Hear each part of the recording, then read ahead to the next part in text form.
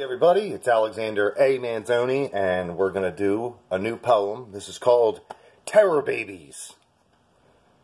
We don't need no terror babies. We don't need no new Pink Floyd songs. What the ISIS bride did was wrong, beyond rationality. You don't abandon your country to join up with the enemy. Not the failing New York Times, but the Islamic State. You thought it would be so great, until your world came tumbling around you. Now, what to do? Your way home has been barred by William Barr and the Trump Master General. Now, what will you call your own? Even if you did sneak back, it obviously wouldn't be safe. There are legions of angry fuckers who'd like a crack at her in more ways than one.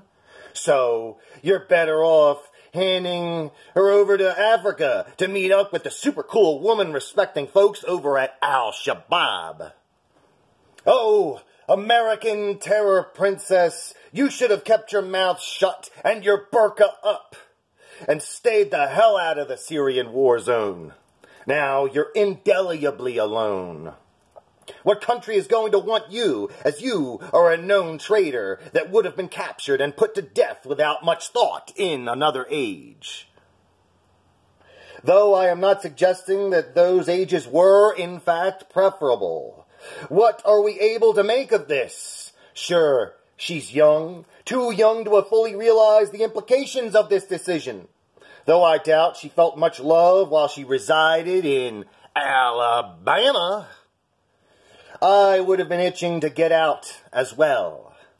But there are other ways that would not have created an international news story.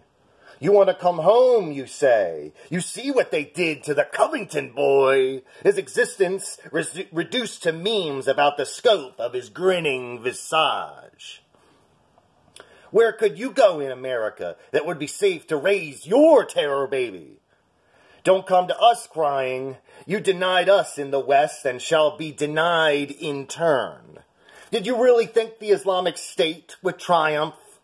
Now they have to go back underground until they find a new place to oppress and set up shop.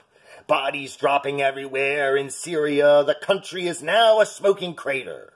What would Assad do to you if captured? Would it be worse than what the citizens of Alabama could be capable of? You should have risen beyond your own disgust and hatred of the imperialist devils, tried to generate awareness. You could have been a poetess. Now your name is synonymous with treachery. If you thought your life couldn't get any worse, Hoda, it just did. How will you care and raise your terror babies? Your terror family? Baby's first AK, baby's first roadside bomb, baby's first Koran, baby's first hijab, baby's first prayer rug, baby's first taste of infidel blood. Will this baby and all that follow ever know true love? Or will their true love be the extremist ideology?